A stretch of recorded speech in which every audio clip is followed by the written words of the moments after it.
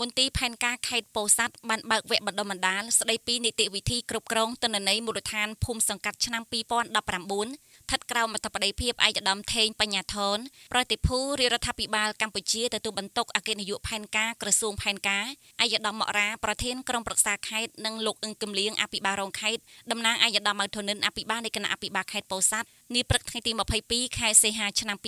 2019ដោយមានការអញ្ជើញចូលរួមពីលោកនាយករងរដ្ឋបាលក្រុងស្រុកលោកស្រីប្រធានការិយាល័យផែនការគាំទ្រឃុំសង្កាត់ក្រុងស្រុកនិងមន្ត្រីនៃមន្ទីរផែនការខេត្តពោធិ៍សាត់សរុបប្រមាណ60នាក់នៅសាលប្រជុំសាលាខេត្តឯកឧត្តមអឹងគឹមលៀងអភិបាលរងខេត្តតំណាងឯកឧត្តមម៉ៅធនិនអភិបាលនៃគណៈអភិបាលខេត្តពោធិ៍សាត់បានថ្លែងថាតាមបទពិសោធន៍នៅក្នុងអាណត្តិទី2កន្លងមកក្រុមប្រឹក្សាខេត្តក្រុងស្រុកបានខិតខំប្រឹងប្រែងពុះពៀប្រឈមរាល់ការលំបាកនានាដែលកើតឡើងទោះបីផ្នែកបច្ចេកទេសនិងហិរញ្ញវត្ថុនៅមានកម្រិតពុំអាចឆ្លើយតបបានទៅនឹងតម្រូវការជាក់ស្ដែងរបស់ប្រជាពលរដ្ឋយើងនៅឡើយទោះជាយ៉ាងនេះក្តីដោយសារការខិតខំប្រឹងប្រែងរបស់រដ្ឋបាលខេត្តក្រុងស្រុកនិងដោយសារការចូលរួមយ៉ាងសកម្មពីប្រជាពលរដ្ឋនៅមូលដ្ឋានតាមរយៈមធ្យោបាយនានាមានជាអាចវេទិកាសាធារណៈជាដើមបានធ្វើឲ្យការអភិវឌ្ឍសេដ្ឋកិច្ចសង្គមគិច្ចជាទូទៅនៅក្នុងខេត្តក៏ដូចជាទូទាំងប្រទេសមានការរីកចម្រើនគួរឲ្យកត់សម្គាល់ជាក់ស្ដែងនៅក្នុងអាណត្តិទី2របស់ក្រុមប្រឹក្សាខេត្តពោធិ៍សាត់រហូតមកដល់នឹងពេលនេះ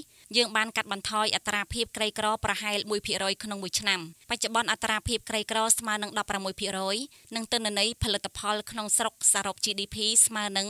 $1,240.9 ដុល្លារម្នាក់ក្នុងមួយឆ្នាំនៅឆ្នាំ2018ឯកឧត្តមថេងបញ្ញាធនប្រតិភូរាជរដ្ឋាភិបាលកម្ពុជាទទួលបន្ទុកអគ្គនាយកផែនការក្រសួងផែនការបានមានប្រសាសន៍ថាកន្លងមកក្រសួងផែនការបានធ្វើប្រតិភូកម្មមុខងារការទទួលខុសត្រូវនិងធនធានទៅថ្នាក់ក្រោមជាតិមានដូចជាការរៀបចំប្រមូលចងក្រងបញ្ចូលន័យមូលដ្ឋានឃុំសង្កាត់ទិន្នន័យគម្រោងអភិវឌ្ឍនិងផលិតឯកសារព័ត៌មានស្ថានភាពនិងតារាងពិន្ទុវិស័យការងារកំណត់អត្តសញ្ញាណគ្រួសារក្រីក្រ